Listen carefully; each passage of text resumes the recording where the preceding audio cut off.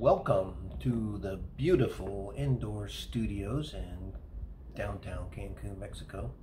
We're using the Ethereal Visions Illuminated Tarot deck today and doing the Soul Family read, which to me is like the most dearest to my heart, I should say. It's a little tricky because I normally don't read for myself.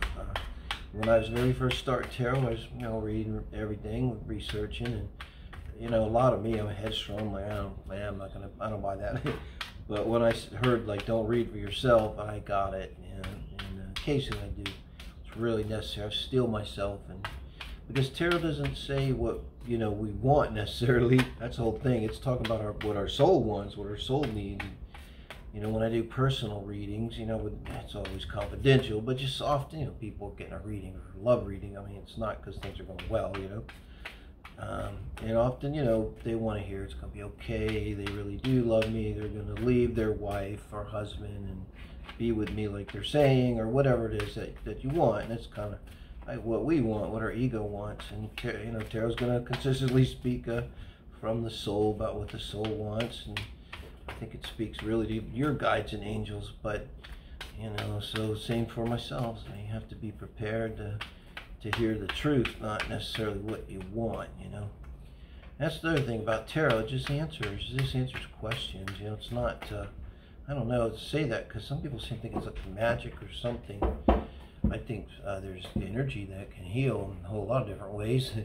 I don't know. I think with tarot as an astrologer too, astrology's kind of the same way, And both of them, what they could do is like be the, maybe you come in, something's wrong. Well, what's the first thing they're going to do? Run some tests, x-rays.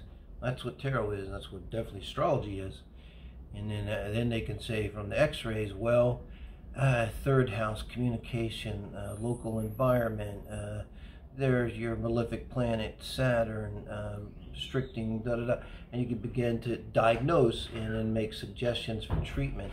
And you really, I think, is best to the whole looking at it like a doctor is a good way to do it, But a general practitioner, not a specialist, someone that can take all the information and just stolt that into like a diagnosis or something helpful. So with the Soul Family, just think Terence McKenna, find the others. I'm just going to do 4 cards. I did pre-shuffle, guys. And the Hierophant. Now, this is to show us where we're at, where our heart is at, and where our mind is at, and where we spiritually are at, where our soul is at. This is what this is, because in this reading, it's a soul reading about manifestation, spirituality primarily. We're there. I'll tell you, something that comes to mind with this is like, well, I just got this feeling of respect, and I suddenly feel a little cold and vulnerable. I was feeling really good a minute ago. I want to get up and turn off the fan. But it's not cold. I'm just a pussy, honestly.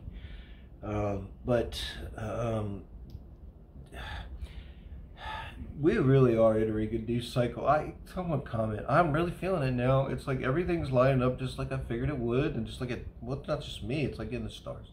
Just like the map says, it's all kind of coming down. Look at it, guys, because this next few weeks here, between now and the eclipse, and then we got the solstice coming in, and that's a wrap for the 8-8 Lionsgate manifestation. We should be seeing our manifestation just tumbling in, and don't be surprised if it comes in at the last minute and on a dime. But what comes to mind for me with this Hierophant here now is responsibility. And I know it's kind of negative, but I'm kind of like, wow, it's like, how can I put it? If I made the same mistake now with full knowledge that I have of everything and the full ramifications of everything, and I were to make a mistake, I were to do something dishonest or did not live up, especially Sagittarius, did not in any way live up to my own inner sense of value, well, it'd be a lot to pay. It'd be a heavy cost to pay for that, heavier than usual, in my opinion, in terms of karma. Once we kind of reach a certain level, we also have a lot more responsibility, and so would suffer a heavier consequence, no? I mean, if you can manifest something, and then you do something essentially evil in some way, yeah, not good. Now, here is her crossing position, a hermit, right? Normally I say often it can be just the energy of the card is reversed, but not so here, because the energy of the hermit reversed is like it could be valid too. You've been in it long enough and you're about to come out, and you might be having a little trouble with it, like that would be the reverse, is kind of, and it's the same, I guess, is like you're not wanting to come out. You're in a comfort zone of inner learning, turning the light. He's turning the light on the hermit. And this is supposed to represent reason it's Taurus. It's the divine on earth, the Pope, I think, literally, but leaving all the energy problems around the Pope alone. And just saying the manifest, like God manifest on earth, like spirit manifesting into reality, the 5D into the 3D. And I think with the hermit here, it's not wanting to leave this cave, not wanting to leave usually this is very difficult energy. Some people never do this in their whole lives. Some people are never the hermit. I've been the hermit forever. And I think it's over, but like there's wanting that, I think too, of a train a lot, with the astral train manifestation coming that hasn't gotten here yet, and the momentum of things. We're in energy. I'm 62. This energy's been going on my whole life. It's been going on at least for 30-year cycles, if not your whole lives. And now it's starting to change. Well, you got the train, you got momentum. When you hit that brake, because you've seen in many movies, the train doesn't stop right away. It keeps going, for a good ways, just carried by its own momentum. And that's the feeling I'm having of the momentum, and it's like really settling on me. Like I said, I'm a little concerned when I think of the fact that that thoughts have become like arrows that can hit their mark before even being flung. Well, now how important is a thought? And how bad is it if I say, fuck that person, I hope they die, which I've done before. When I got really angry, I'm not a vengeful person or anything, but sometimes it just flashed through my mind. Someone cut you off in traffic or something like that. I mean, you're already frustrated or something. So it's daunting, I think, is the energy. Maybe that's why my hermit here is reversed, huh? That's if you're relating to that. Now, what's this? Spirit's advice for us. And as advice from Spirit, this is about setting boundaries, but I think this is also about speaking up, saying your truth. That's what, look at it, how it's holding up. It's like righteously.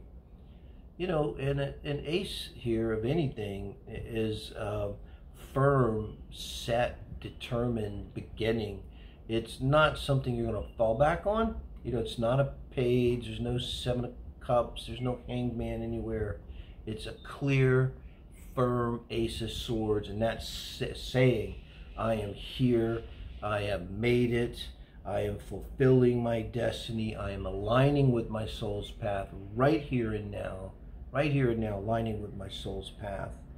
And that's, I think, because this is in the blocking position. If it was in this position of the Ace of Swords, suggestions, it would be, yeah, we need to do some inner work. What this is saying is we've done the inner work. We need to get out there and live and express it and be honest and be open. And I think this is how the world's going to change. It's not going to change from bullets. I mean, power versus force. It's not going to, no amount of AKs and caves and ammo and gold and silver. What's going to change when we all just stand up for ourselves. And, this doesn't even mean doing anything. It just means that this internal transformation, and then just proclaiming that it's like, it's like coming out of the closet. It's exactly like you realize you're gay and you're like, yeah, I know, there's problems some people have and this and that, and you know what, but here's me. This is how I am. There's nothing wrong with it. It's the right thing, and I ain't hiding my light under a bushel basket anymore. And I might even talk about my light. Wow. Significantly, I think this Knight of Pentacles now in the outcome is looking back at the Ace of Swords. And I said, I don't think this is a kind of thing that's like we've probably been through. Oh, we're gonna New Year's resolution mentality, and then by January 16th, and we never go to the gym again. Gyms live on that. They hire temp work for a few weeks and then they're good the rest of the year because everyone does this. But I think this is showing that it's sticking, because what's going to stick in Knight of Pentacles? The Knight of Pentacles is the fucking Terminator. It's not going to stop to rest. It's not going to change its mind. It's not going to waffle. It's determined. It's implacable. And that's showing that it's kind of like saying now and forevermore we can be ourselves, and we can rest assured that we'll be able to handle it. It won't lead us into ruin here. Very solid. It's almost like a bookend. You've got to reverse it to show it. You've got the Knight of Pentacles looking at the Hierophant here as we come in. And I want to tell you, this is nothing less than just spiritual mastery. It's operating maybe at a higher level. I think this is operating at one of the highest levels that we ourselves can operate at. We're doing it, and we just need to move on into our own manifestation. I always knew all along, manifestation for me is spiritual, because this Saturn, Uranus square, that's the big deal here, overriding everything. Uranus in my 9th house, and I think that's where you're going to get the change. Uranus is changing things. Uranus will win. Uranus will break Saturn down.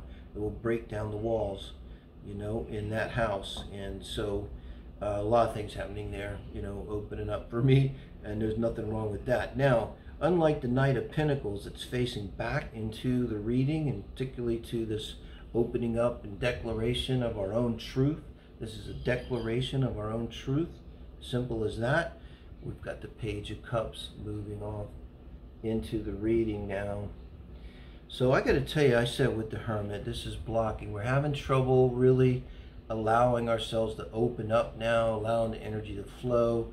We're finding it difficult to think like, wait, you mean I don't have to think about how this here situation relates to me when I was 5? And no, I don't have to do that anymore? What do I do? Well, you think about nothing, or you just live, or you have fun, or you have an orgasm, or you have a day at the beach, or you just, you make love, you write great poetry, you do your work, and you talk about like what you're doing and what you're thinking about and what you're feeling and what you want and what your desires are, and just future oriented stuff. And it's all about how we love. And with this cup here, I'm thinking Venus in Capricorn, which you probably know, there's a lot out there on it. It's a good one to spend a little time, just YouTube, however you do it, or Google if you read. Venus in Capricorn, what's that transit going to be like? There's a lot of really good stuff, but this is us really stepping into our life now with our emotions and with the open heart here. And there's childlike quality. Look at the page. I love this. With the childlike quality. What's the last sin? Spiritual pride. This is not spiritual pride. This kind of could be, but I think we need this. I need it. I got Sun square to nodes. We need to stand up and we need to say, you know what? Fuck you. This is me. Fuck you. This is me. I'm not going to apologize for me. And say it to whomever we need to say it to. But it doesn't mean we have to be in this spiritually arrogant energy and have a chip on our shoulders. We go forward with an open heart and loving heart, like a child into life, Imagine, I'm feeling this. Thank you, Spirit. Honestly, thank you.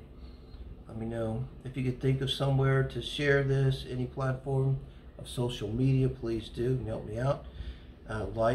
Comment, helps the channel. Do subscribe if you haven't. Hit the bell. Check out my other readings. I'm doing like 5 readings a day now, 4 or 5 readings a day, depending on how I do the singles. Thank you, guys.